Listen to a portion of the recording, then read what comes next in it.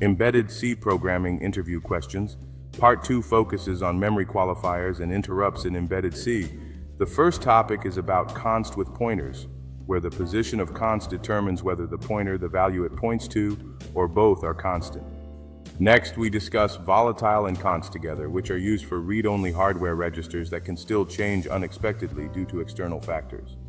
Now we explore the ISR interrupt service routine, a dedicated function that executes when a specific interrupt occurs. It must be fast, non-blocking, and carefully written. Finally, we cover ISR declaration, where the way ISRs are declared depends on the microcontroller and compiler used. Naming and syntax follow specific conventions. In conclusion, understanding these fundamental concepts of memory qualifiers and interrupts in embedded C is essential for succeeding in technical interviews and enhances programming skills.